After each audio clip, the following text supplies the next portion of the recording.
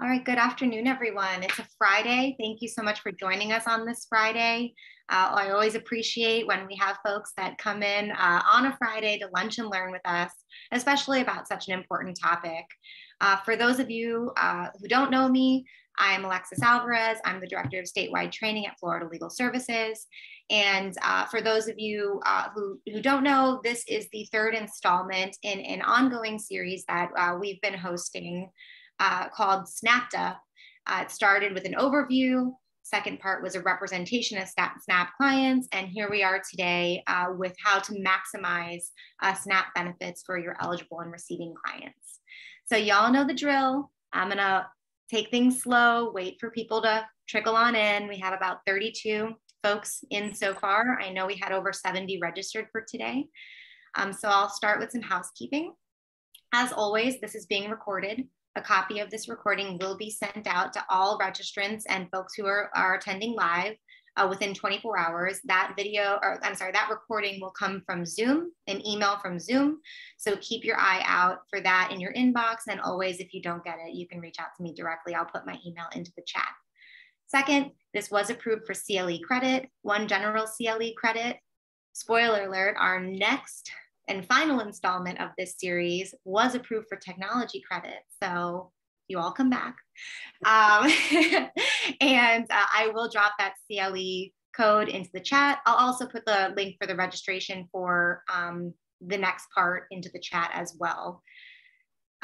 Third, what are my third? Oh, questions and answers. So certainly ask your questions, put them in the chat or the Q&A. I am going to be doing some screen sharing today. So questions, if they're in the chat, we'll have to address them at the end when I can take a look at the chat and then propose your questions. So don't worry if they don't get brought up in live time, we will bring them up at the end. So don't be shy, please put your questions into the chat. So I think that's it for the boring housekeeping stuff. I will move into the introductions of our speakers who not only are presenting for us here today, but have really been integral in developing this training series that we've been able to bring to you on this topic. It wouldn't have happened without them. And I'm so happy to be doing part 3 with them and excited for part 4. So in no particular order, we have Valerie Greenfield. Valerie Greenfield obtained her bachelor's degree with high honors from the University of Florida, where she majored in sociology. She received her law degree from the University of Miami School of Law, and is a member of the Florida Bar. Before joining the Florida Senior Legal Helpline at Bay Area Legal in 2015, Valerie was a staff attorney and later department head in the Public Benefits Unit at Legal Services of Greater Miami for 11 years. Thereafter, she served 19 years as senior staff attorney at Florida Legal Services, providing training, consulting, and litigation support to statewide advocates in public benefits. We also today have Cindy Huddleston. Cindy received her BA from the University of Tennessee and her JD from Case Western Reserve University. Cindy is an attorney with over 35 years of experience advocating to strengthen public assistance programs for low-income Floridians. Before joining Florida Policy Institute, Cindy worked at Florida Legal Services and Legal Services of Greater Miami, where she represented indigent clients to maximize access to programs that provide work supports such as SNAP, the Reemployment Assistance, and Temporary Assistance for Needy Families program. She focuses on safety net programs for low-income Floridians and has an extensive experience and background as an advocate and lobbyist for policies that promote financial security for all Floridians. So, you can see we've got 2 of the experts in the field right here. And I am going to turn it over to them while I play with the technology to pull up the presentation. All right.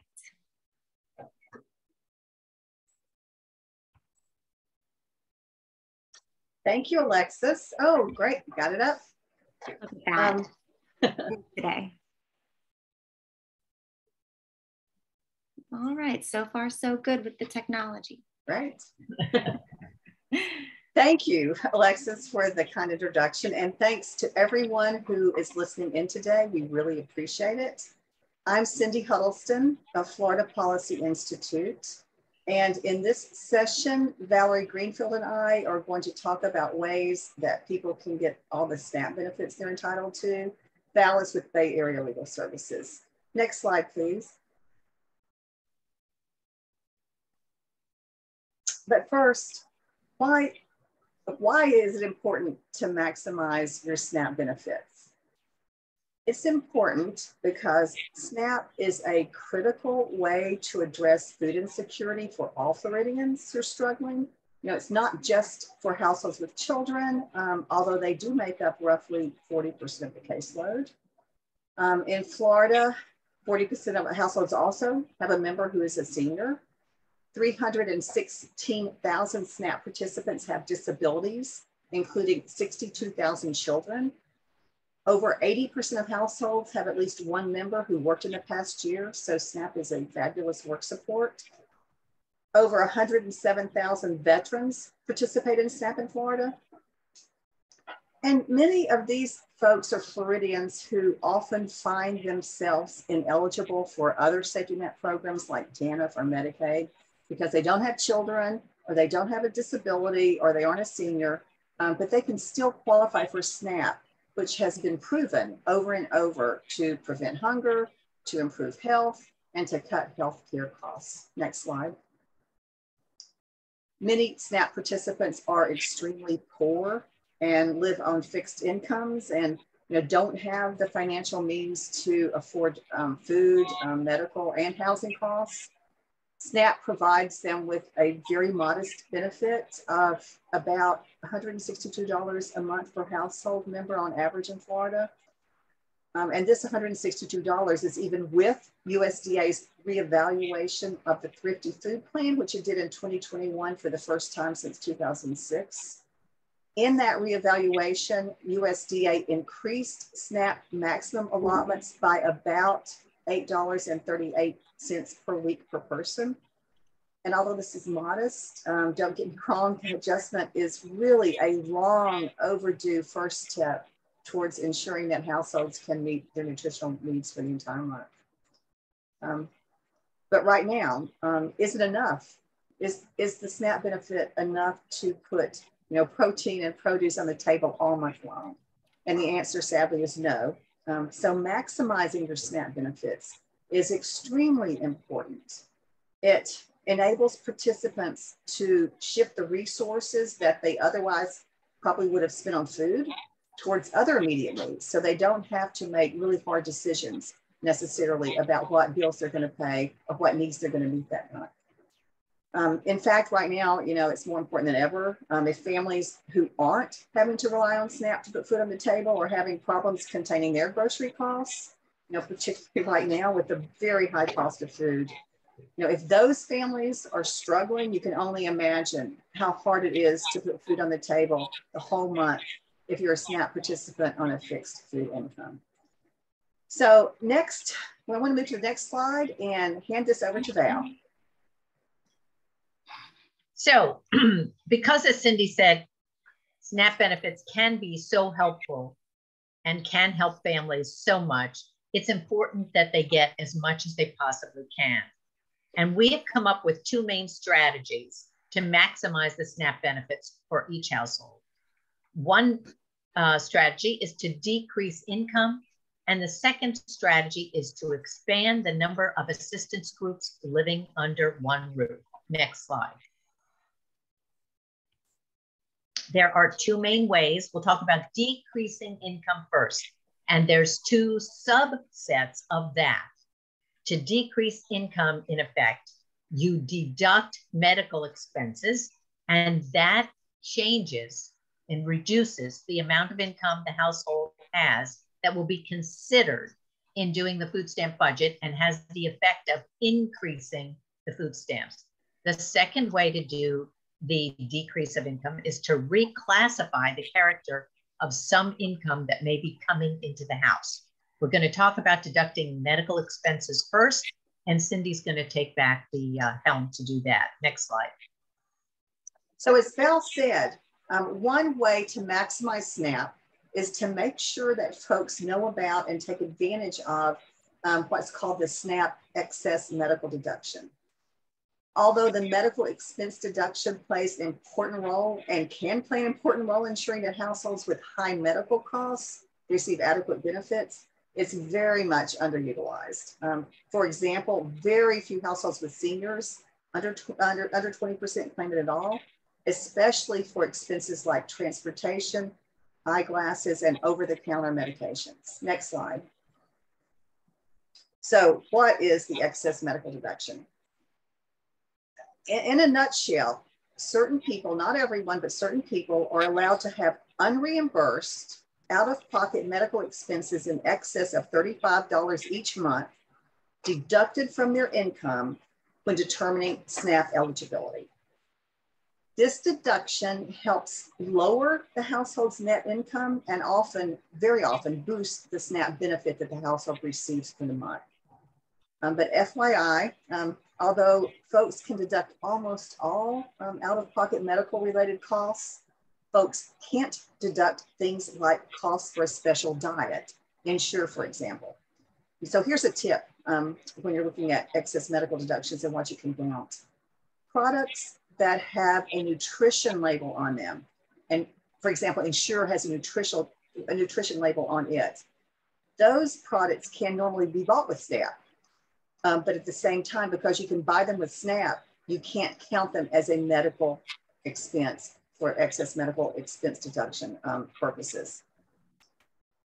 But although so many costs can be deducted, participants often are confused about the excess medical expense deduction or just don't even know it's available. Next slide, please.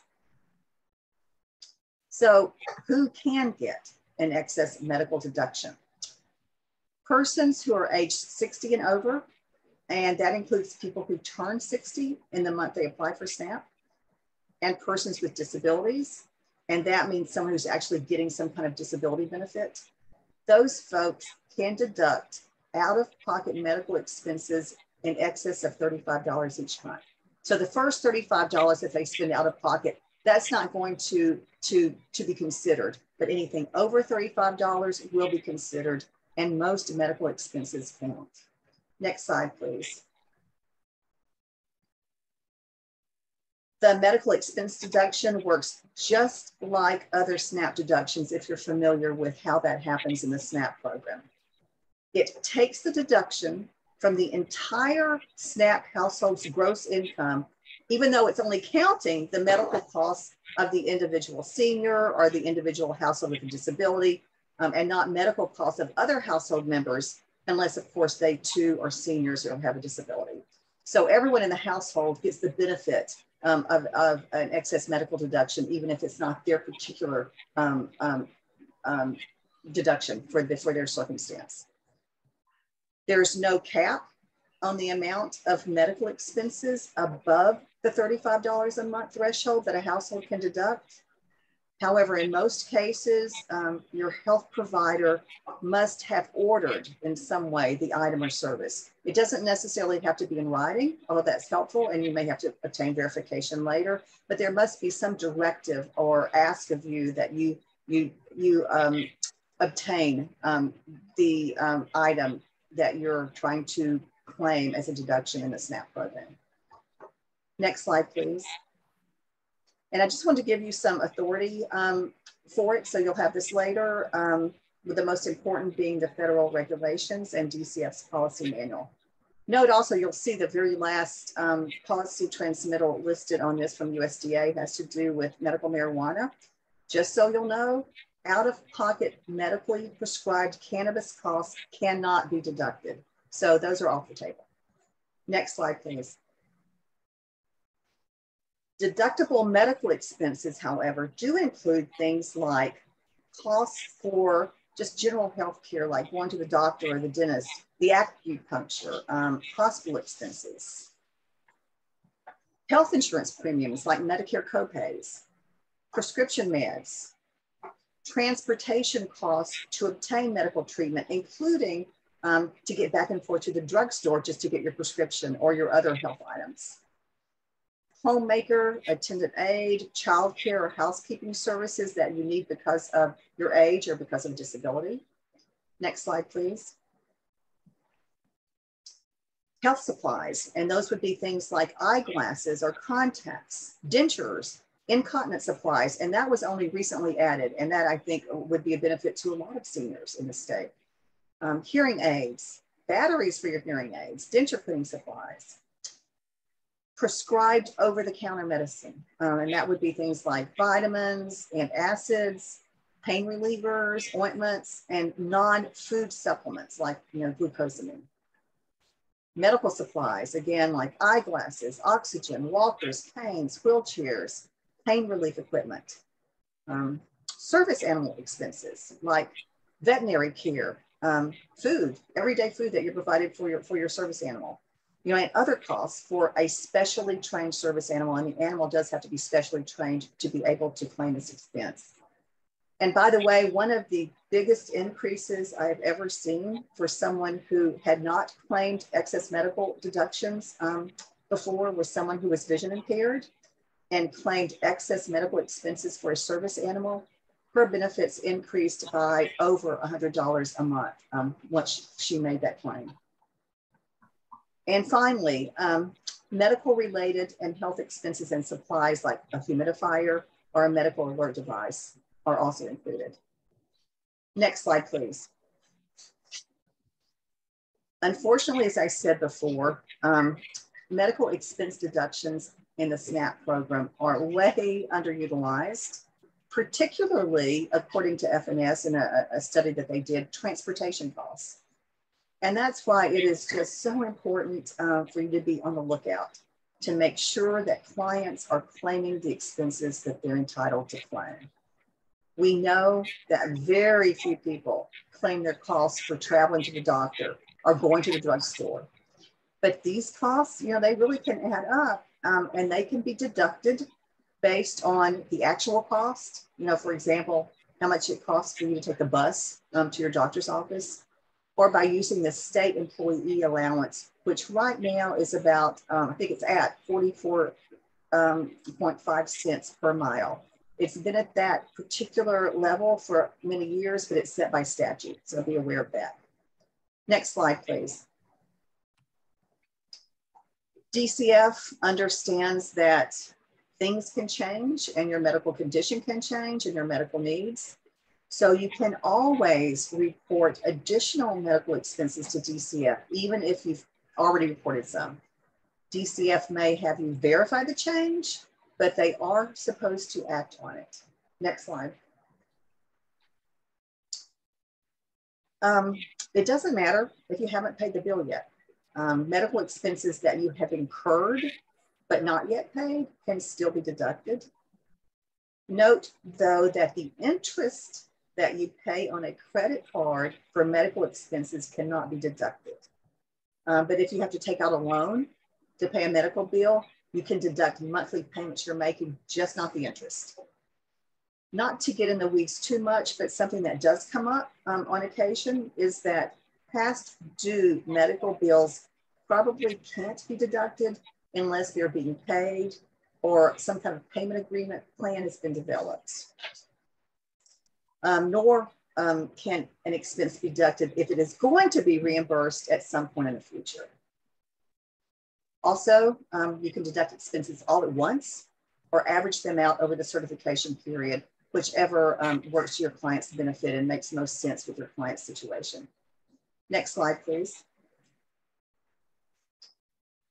Federal SNAP rules require that the amount of any medical expense to be deducted has to be verified. Just so you'll know that, so you will have to undergo verification usually.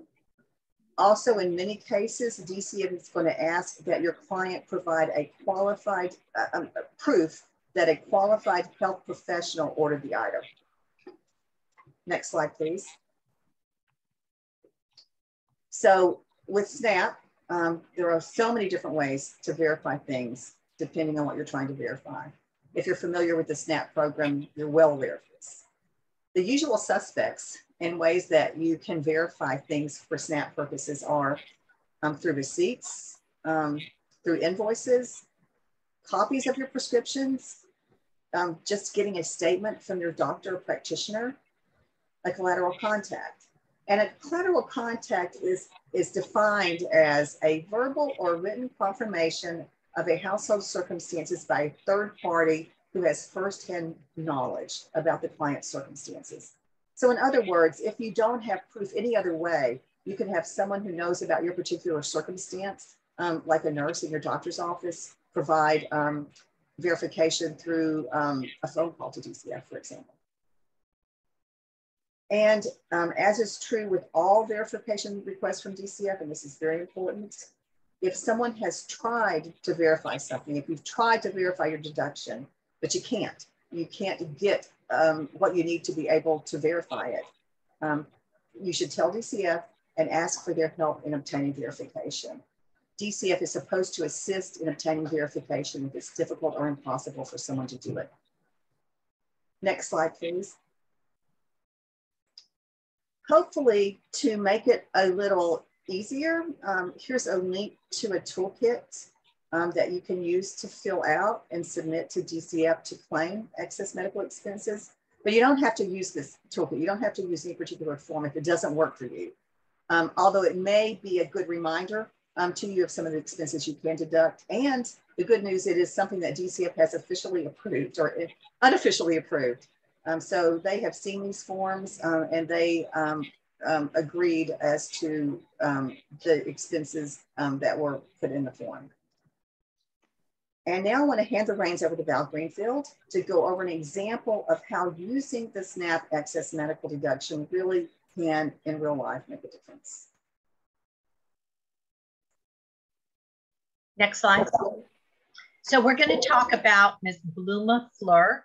She's a 60-year-old woman who pays $800 rent on an apartment. Her only income is Social Security disability insurance of $1,650 a month. She has savings of $1,000. She doesn't pay property taxes or carry insurance because she's not the owner, she's a renter, but she does pay for utilities because she has air conditioning in her apartment and her utility bill is separate. She is finding it more difficult to make ends meet, and for the first time ever, she's thinking about applying for SNAP.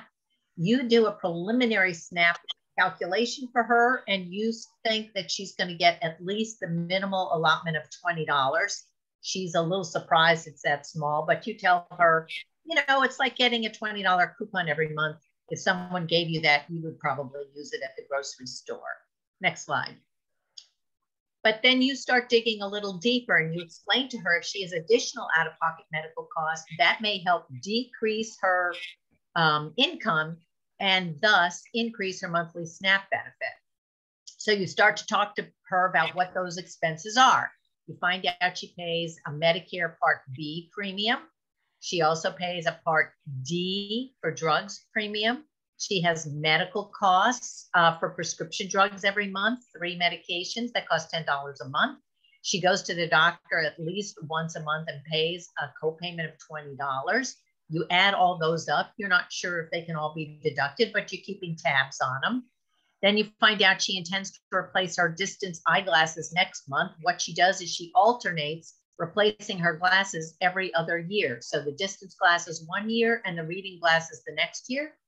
And she spends $100 on a pair of glasses and $50 for each exam.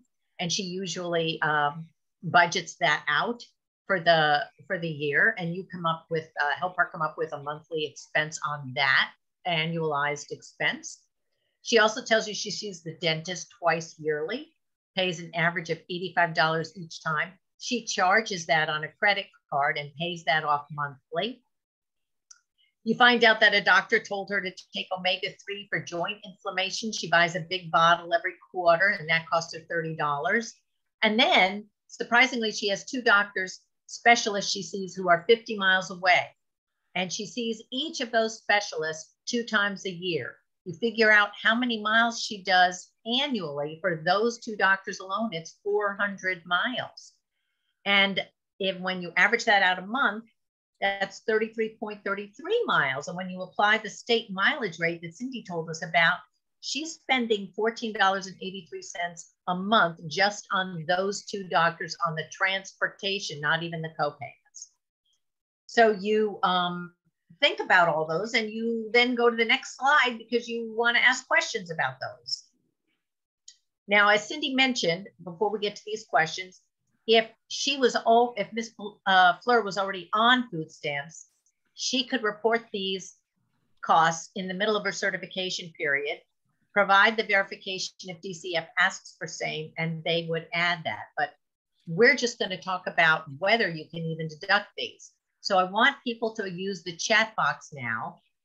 We're going to go over this statement by statement. You're going to put a T for true, an F for false, or a question mark in the chat box if you don't know the answer or you think it's a questionable statement. First statement, Ms. Fleur can only claim a medical deduction because she gets a government disability benefit. Remember, she gets a Social Security disability. Is that true, false, or questionable? Okay, so what are we seeing in the chat box? We got I see a false. Anything else? Any other? Okay, seeing some questionable, saw some more false. So another false, yep. Okay, so thank you for those of you who participated. That statement is false because she does get a medical deduction for having a government disability benefit, but that's not the only way she can get one. She can get one also because she's 60, whether or not she was on disability benefits. So let's move to the next one. Transportation costs to health providers, even if far, do not count as a medical expense. Remember, she's got those 2 doctors who are really far away. Is that true, false, or questionable? Transportation costs don't count, even if they're far away. I see a false. I see another false. False. Good. You're on your toes. Very good, folks. You're on your toes. I see a questionable. I see a false. Okay, so the answer is that is false. This is one of the most underused medical expense deductions that people fail to take into account. Transportation costs to health providers. And for those 2 doctors that she has that are really far away, I think we saw that was $14 and something. That's a biggie for a person in her situation. Transportation costs do count as a medical expense. As Cindy mentioned, you can either take the actual cost, like the bus fare, or you can figure out your mileage and use the state rate. Next statement, supplements can never be included as medical costs. Is that true, false, or is it questionable? True, false, or questionable? Thank you. I see some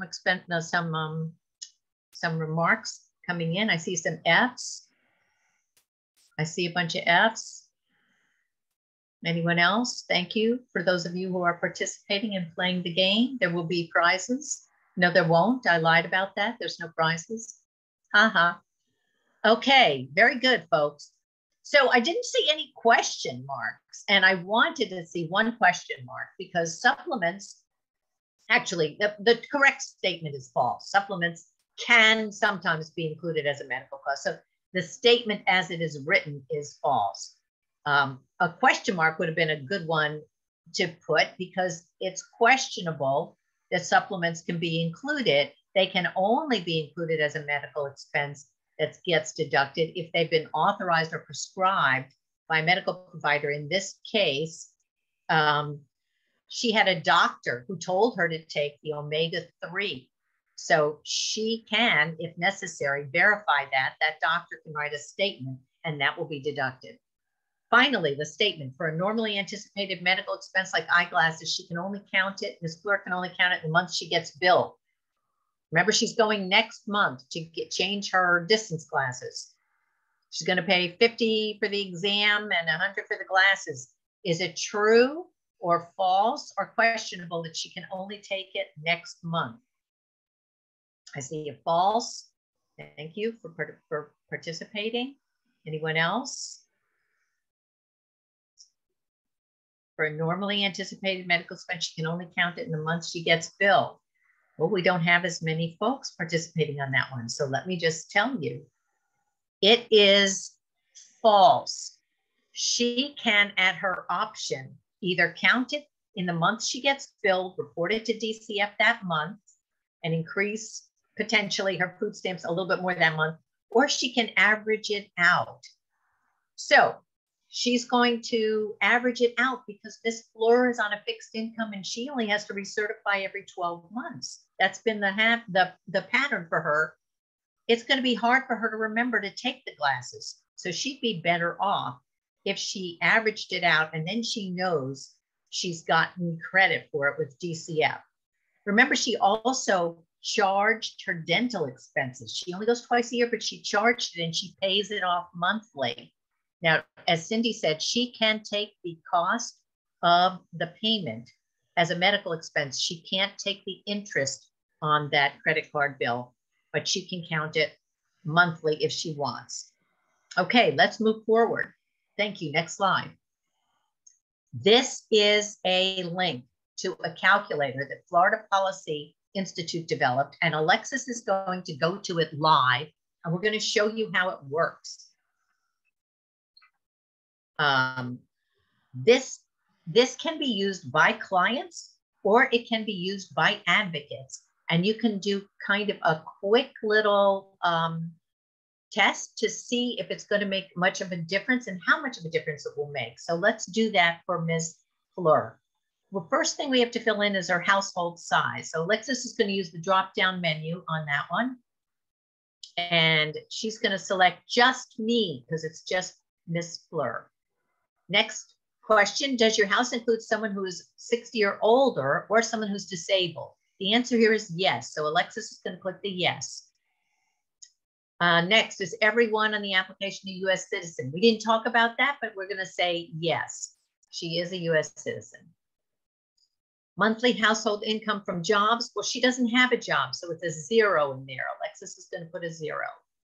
Now, monthly income from other sources. She's going to put 1,650 in that box because that's what Ms. Fleur gets in disability benefits. For her resources, Alexis is going to write 1,000 in there because she had 1,000 in savings. Does monthly dependent care cost? She has nothing, so Alexis is going to put a 0 in there. Monthly out-of-pocket medical costs. Well, for all of you, I went ahead and averaged it out and came up with the monthly, and it's $311.49. So Alexis is going to put that figure there.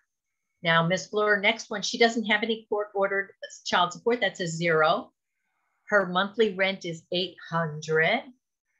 She has no homeowner's insurance and taxes. Remember, she's just a renter.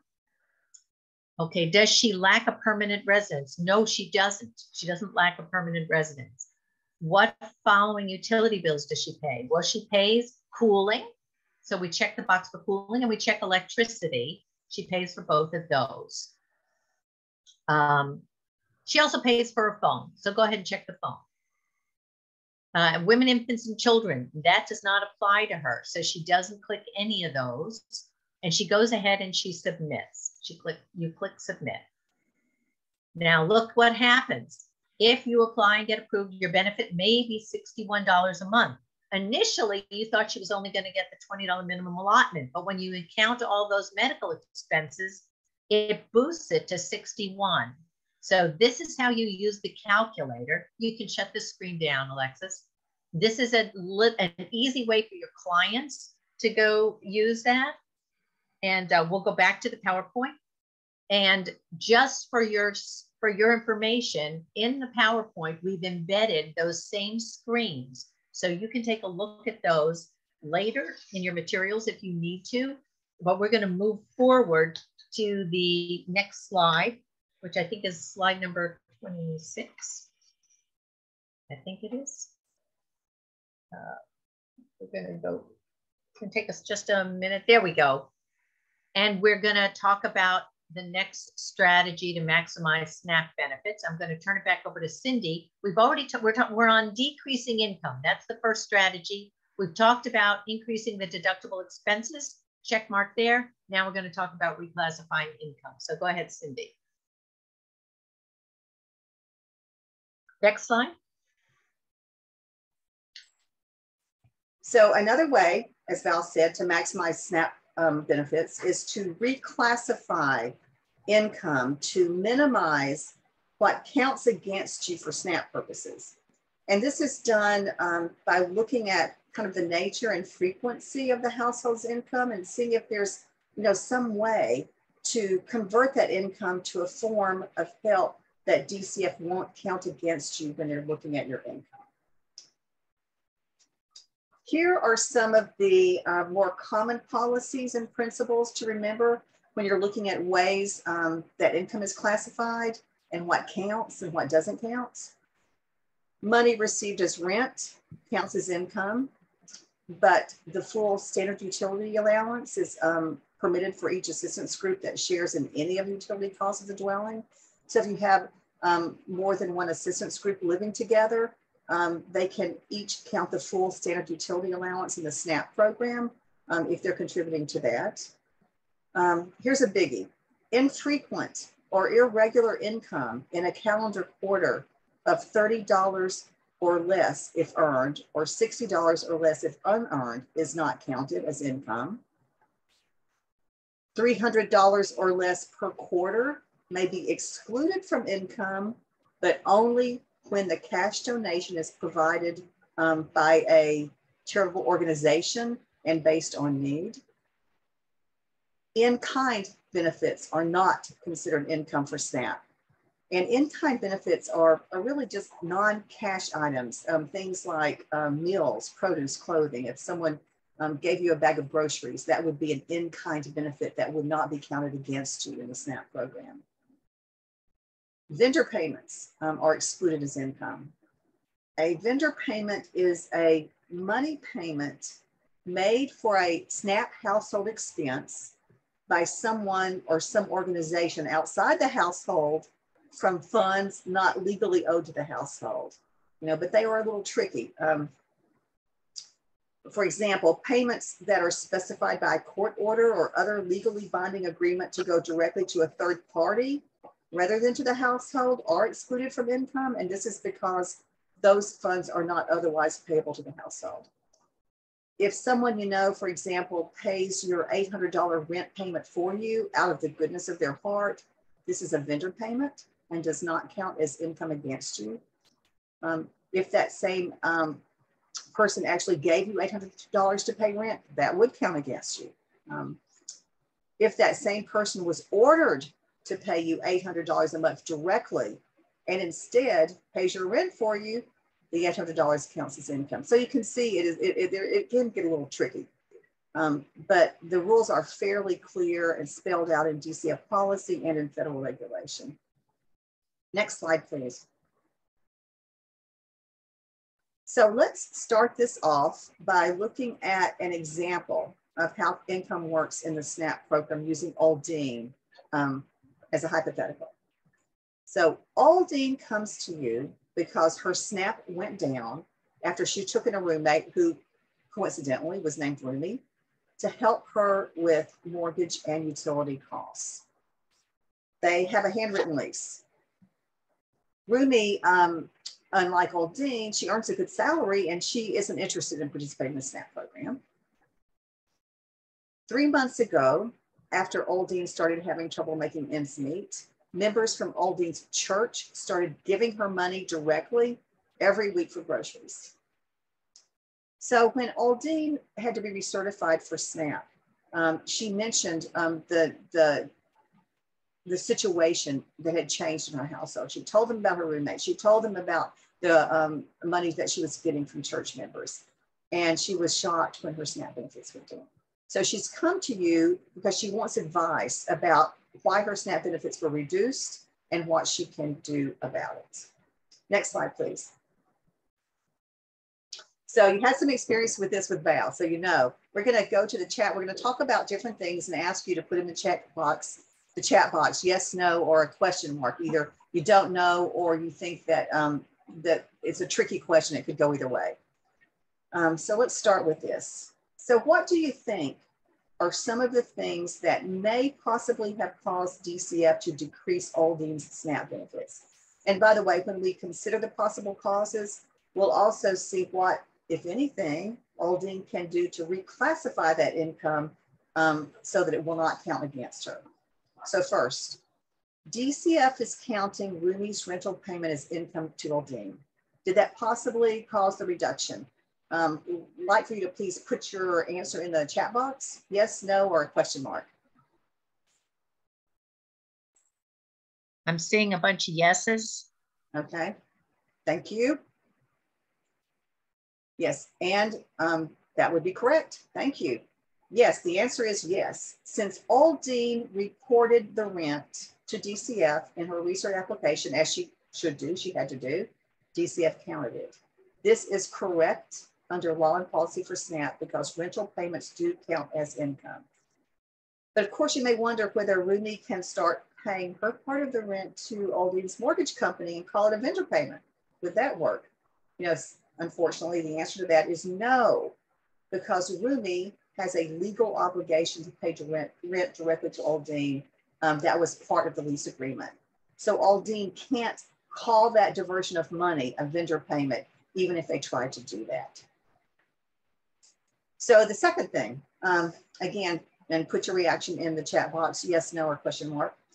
The second thing that may account for the reduction in Aldine's SNAP is that DCF may not be counting Aldine's full mortgage or utilities as her shelter costs. This is a little more tricky, but what do you think? Question mark, yeah. I see one question mark. Okay. No, it is another question mark. Okay. Well, I think that's right. Again, this could very well happen. It could be that DCF does this, but if it does it, it's wrong. Aldine gets to claim her full mortgage and utilities, even though she has some income coming in to help her pay them. And finally, could DCF be counting the church members' contributions to Aldine as income? Again, what say you? Yes, no, question mark? Could DCF be counting the church members' contributions to Aldine as income? Yes, I see a yes. Seeing a bunch of yeses. Yeah. Okay, because Bright Group. I see a whoops. Yeah. Bright Group. So yes, that's correct. The answer is yes. This is likely happening, and this would be correct based on the facts. Because remember, up to $300 per quarter can be excluded from income, but only when the cash donation is received from a private nonprofit charitable organization and not from an individual. But then I guess the question is, can we characterize the help from church members as infrequent or irregular unearned income? Would that work? And I'm afraid the answer for that also is no, because the money she's getting from church members is regular. It comes every week. And remember, it has to be irregular. If the money is anticipated on a regular basis, it will be included regardless of the amount. So what advice can you give Aldine for maximizing her SNAP? Well, Aldine may want to think about asking church members to help her in an entirely different way. Maybe to funnel their help through the church as an institution, so it's coming not from the members, but from the church itself. Or to ask members to give her in-kind support or vendor payments to help with other living expenses, just not through direct money donations from individual church members. And let me explain, we said that in-kind benefits are non-cash items like meals or clothing and are not considered income in the SNAP program. So if church members provide Aldine things like a bag of groceries or a pair of shoes instead of cash every week, that is not going to count as income to her and would mean that it would not affect her SNAP adversely. And what about a gift card? This is something folks don't think about. Can church members give her that? Yep, that would actually work. For example, a Publix specific gift card or a Walmart specific gift card would be excluded as income for determining SNAP eligibility or benefit levels under F&S policy. However, there's a big exception for this. A gift card that comes from a credit card company like a Visa gift card, those are counted as income since, according to F&S, they can be spent in the same way as cash. So it has to be an institution-specific, a store-specific card and not from a bank. Church members could even change their help to a vendor payment. For example, the church could pay a credit card bill for Aldine. It won't count as income to Aldine because they are not legally obligated to pay Aldine that money. So there's ways that she could also get them to help through vendor payments. The bottom line is that it's really important to sit down with your client to make sure they know the lay of the land. What they don't know really can hurt them and result in less benefits. Explaining ways to lessen the impact of the help that organizations or people give to your client is not gaming the system. It is playing by the rules to maximize assistance in a way that federal and state law permits. So now I'm going to turn this back over to Val to talk about how the size and composition of assistance groups affect SNAP allotments and ways to think about redefining relationships to maximize your SNAP.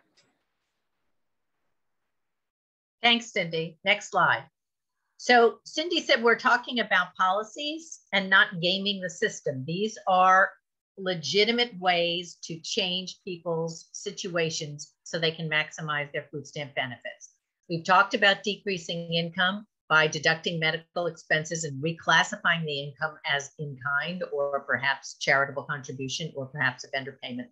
Now we're going to do the last strategy to maximize SNAP benefits, and that is by expanding the number of assistance groups living under one roof. Next slide. Who applies for household? Excuse me, who applies for SNAP? A household applies for SNAP, and that's also known as an assistance group. But it's not the house that applies. It's not the address that applies. It's the people inside the dwelling. And a household or assistance group is defined as a person or group who lives together and who purchase and prepare their meals together. Now, in the past, there was a lot of case law that said that just because people lived at the same address, they didn't have to be in the same assistance group as long as they purchased and prepared separately. And we've listed some of those old cases. Two of the cases were in Florida and were litigated by the two ladies talking to you today. That's why we remember them. And why is this concept of separate assistance group important? It's because economies of scale are considered in determining SNAP benefits. The food stamp program knows that if people buy their food together, they often save money. For example, if a group of people buy one large ketchup and share it, that one bottle, large bottle, will cost less than if each person in the house buys their own small ketchup. However, the program also knows that the more separate economic units there are, buying and cooking their own food, even in the same kitchen, the more of those economic units there are, the more actual dollars in SNAP benefits will come into the picture. Compare SNAP benefits for an assistance group of 3. The maximum that group can get is $658. But if you separate those 3 people properly under the rules and they purchase and prepare separately, each one will get a maximum, or each one can potentially get a maximum of $250, which adds up to $750. The difference in benefits is close to $100 coming into that household.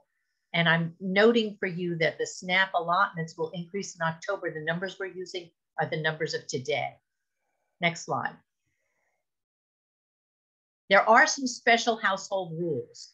You can't separate some people, even if they buy and prepare their food separately from each other. They have to be considered one household or one assistance group for SNAP application purposes. Those special groups are husbands and wives living in the same dwelling, even if they have separate diets and buy and cook separately. Kids under 22 who live with their parents, even if everybody buys their own food and cooks their own food, that group, the children under 22 and the parents, have to be together. And then children under 18 under the parental control of an adult in the dwelling. And that would be whether they are related, unrelated children living under 18 who are living with an adult. The adult and the child have to be one unit. Next slide. There is a special rule for people who are elderly, 60 or older, or who are disabled, who have low income. at 165% or less. Even if those people, because of their disability or their age, can't buy and prepare their food separately and they have to rely on others, those people can be their own food stamp household, even if others are helping them buy and prepare their food together with the rest of the people in the house. Next slide. These are some of the assistance group and household policies. They're found in the program policy manual at chapter 2210, and they're found in the glossary. I call your attention to the one in italics. This is playing by the rules. This is the policy. If more than one food stamp standard filing unit live under the same roof, if they don't buy and prepare their food in common, they can each apply as their own assistance group, as long as they don't violate the mandatory member rules. Next slide. We're going to talk about Mama. She is age 62, and she has a 4-bedroom house with a garage apartment. Suddenly, her 22-year-old son, Sonny, moves back in with her into that garage apartment when his celiac disease and arthritis get worse. He eats a medically prescribed gluten-free diet. He gets SSI. A month later, Mama's 40-year-old daughter, Sissy, who's employed as a secretary, along with Sissy's 2 kids, 10-year-old Cyrus and 21-year-old Miley, they move in. Cyrus is a 5th grade student. Miley goes to college full-time and doesn't work. Sissy and Cyrus eat paleo. Miley spends a lot of time out of the house, but when she's home, she eats vegan. They all apply for SNAP together and they're approved for fewer benefits than they think 5 people should be getting. We're going to talk about whether this can be changed. Next slide. Here we go with the yes, no, and now we've added an M, or you can use the question mark. If it's yes, put a Y. If it's no, put an N. If you don't know, or it's questionable, or it's a maybe, put whichever one of those you like, M, question mark. Can parents who live with their children be separate assistance groups, that is, separate SNAP households from each other? Think about Mama and Sonny as a unit. Think about Mama and Sissy as a unit. That's a mother and a son, and then a mother and a daughter. And then you think about Sissy and her 2 kids, Sissy, Miley, and Cyrus. Can parents who live with their children be separate assistance groups? Yes, no, maybe. I see some M's. Getting a lot of maybes. A lot of maybes, okay. So the answer is maybe. Mama and Sonny could be separate from each other. Sonny's 22, so he meets that criteria. So even though he's living with his mother, a parent, they can be separate from each other. Mama and Sissy, same thing. Sissy's 40. So even though it's a parent and child, they can be separate. But then you've got Sissy, Miley, and Cyrus. Miley's 21, Cyrus is 10. They have to be, as minors and a person and a child under 22, they have to be with their parent who they live with in the same assistance group. Next question. Can related adults who live with each other, let's say Sonny and Sissy moved in, can they be separate assistance groups from each other? Let's say it's Sonny and Sissy. Can they apply separately from each other, or must they apply together? I see a couple of yeses. Yeah. Several yeses. That is okay. Yes, that is correct. Siblings, they are not parent and child. They are siblings. They can apply separately from each other. If Sonny was a minor, no, he would have to be in the same household with Sissy because he's sort of under her parental control. Okay, next question. Does age and relationship, and I've kind of given you some clues, have an effect on whether related people can be separate from separate assistance groups from each other? Yes, no, maybe. Does age and relationship have an effect? Seeing lots of yeses. Lots of yeses. So let's talk about Sonny and Miley as a way of breaking this down. If Miley, who's 21, moves in with her uncle Sonny, can she be a separate assistance group from Sonny? age and relationship have an effect. She's not his child, so she has a potential to be separate, but her age makes sure that she can be separate because she's over 18. Even if she's theoretically under the parental control of Sonny, she's not 18 or younger. She's 21. So the two of them, if they set up a household, they could be separate. But if little Cyrus, 10-year-old Cyrus, moved in with Uncle Sonny, they would have to apply together. Sonny's not his parent, but Cyrus is a minor living under the parental control of Sonny. That is a minor that's 18 or younger. Next question. Does having separate finances, separate diet, separate social lives while living at the same address affect the determination of living together for food stamp household purposes? I see a maybe. The old case law that we put in the prior slide, I see a no. The old case law talks a lot about that. Separate finances, separate diets, separate social lives. So if you had two siblings like Sonny and Sissy living together, and the food stamp office questioned whether they were buying and preparing their food together, their statement should be taken at face value. But if it ended up going to a fair hearing, you could put into evidence things like they have separate finances, they have separate diets, they have separate social lives. You could submit their grocery store receipts at a fair hearing to show that they are purchasing and preparing separately. But what about the fact that Miley has a separate social life from her family that she lives with?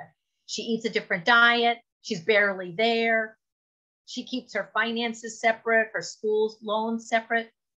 Will those factors overcome any mandatory household rules? The answer is no.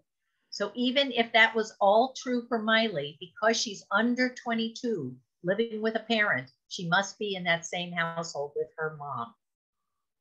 Extra credit. Can anyone in this group deduct medical costs? Yes, no, maybe? Can anyone deduct medical costs? No, I see a no. With all caps, I see a yes. Yes. Yes. Well, the answer is yes. Mama is over 60. She can deduct medical costs, even if she's with everybody else. We don't know if she did that. Maybe that would help. And Sonny, he gets a disability-related benefit. He gets SSI. He can deduct medical costs. So even if they all applied together, if Sonny and Mama started deducting their medical costs, maybe that would help. Double extra credit. Can college students get SNAP? I get a yes, yes, yes. Cindy, what's the special rule on college students? Thank you for asking. Yes, there's a special rule for college students. And if someone is attending an institution of higher learning more than half time, and that's determined by the institution, they will not be able to get SNAP unless they meet an exemption. And there are several exemptions. This is something that has been quite controversial in the past few years because of the incidence of hunger among college students. We're hoping there's going to be some movement at the federal level. But if you're in college for more than half time, you're going to have to meet an exemption to be able to get SNAP. Okay, next slide. So how would you guys out there configure these assistance groups to maximize SNAP for these people? How many households? Give me a number. What do you think you can break this down? What's the maximum you could break it down into?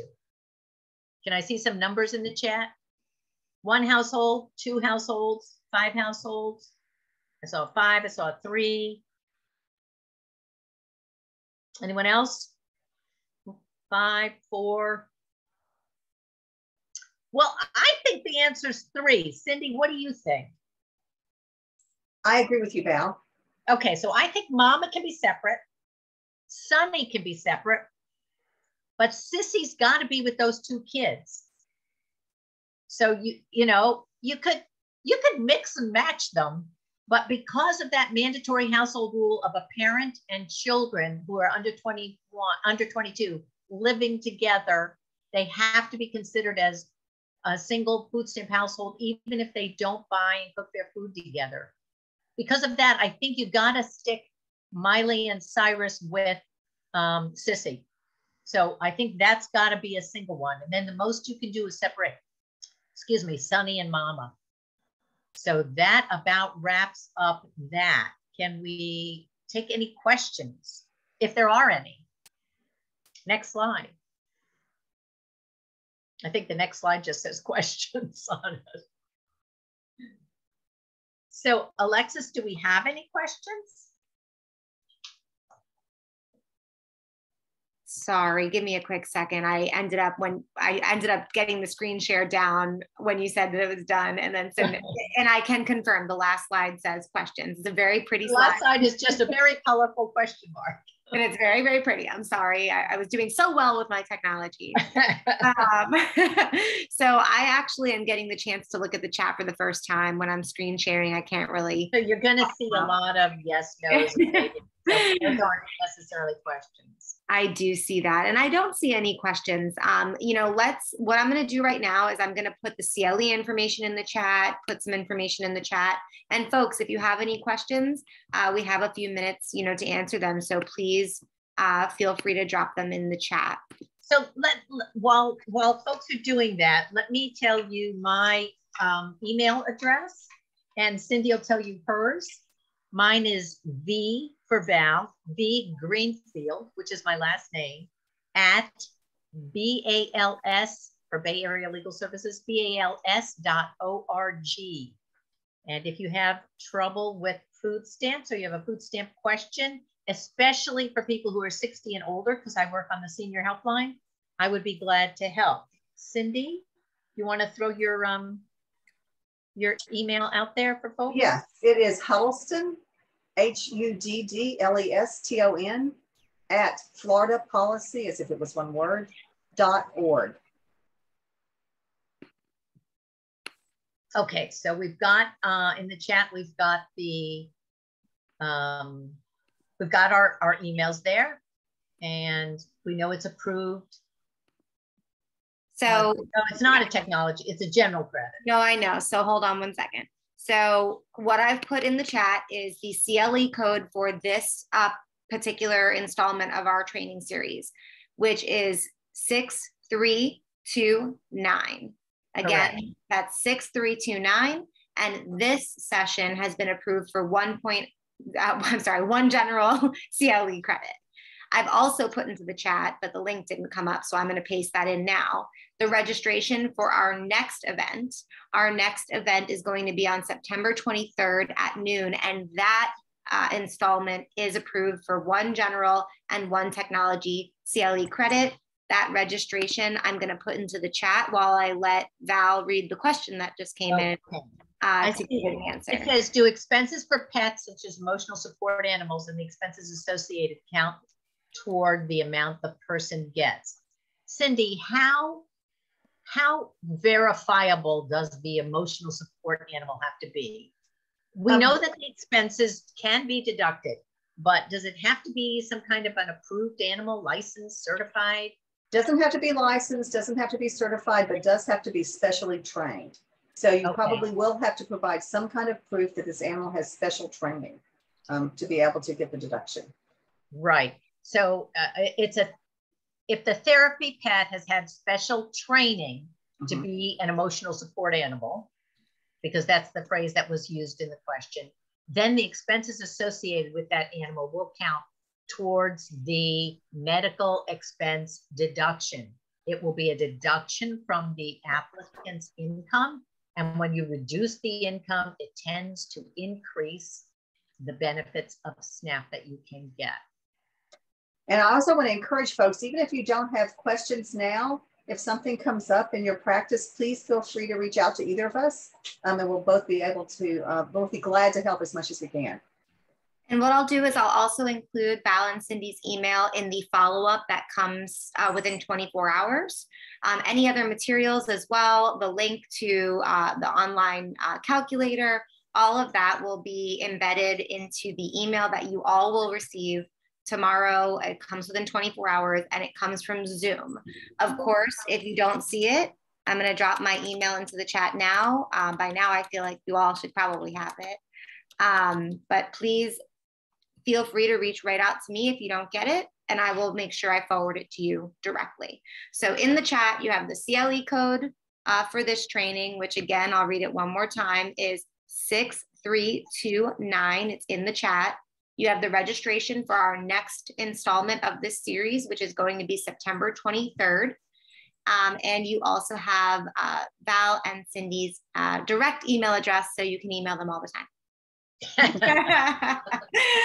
And with that, I don't know if there's anything else that you want to say, Val and Cindy, before we close off on this wonderful Friday. No, we really appreciate folks tuning into this 4-part series. We really would love to see the level of participation in the SNAP program boosted overall in Florida.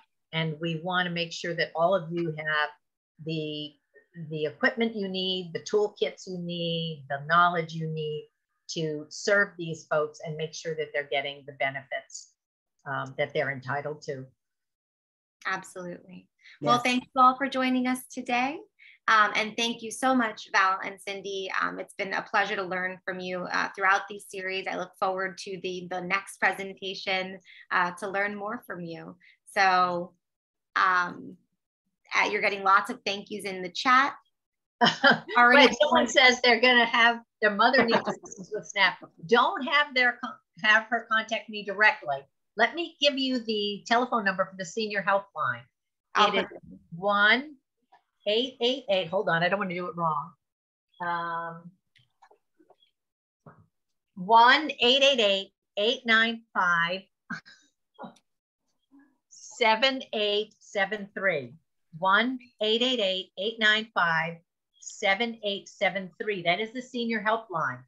Anyone 60 or older who's within 300% of poverty can be assisted by the senior helpline, not just in food stamps, but in all your traditional civil legal services type problems.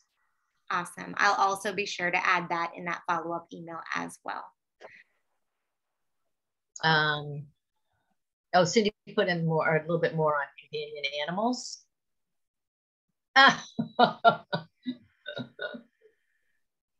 All right, everybody. Well, thank you so much again for being here. Have a wonderful rest of your Friday. Enjoy your weekend, and we will see you at the next one. Thank you, Alexis. Thank you.